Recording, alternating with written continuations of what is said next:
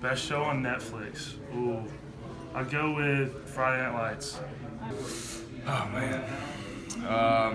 Well, I actually just finished one. I like Longmire. It's a Netflix original. And then Blacklist is really good, too. I'm a big Family Guy. Family Guy guy, but I got into Dear White People the other day, and it's been pretty good. So. Either Prison Break or Narcos.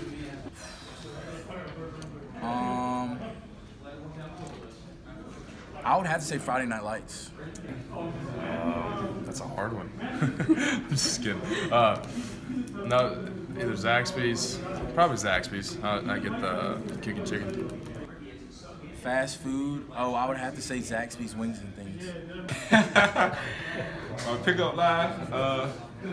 Are you from Tennessee? Because you're the only 10 I see. Pickup line. I'm not really good with pickup lines, but I would definitely, ask her how she's doing and, those type of things. I'm not really a pickup line guy, so. All right, who walked off the elevator? Christina Emilion.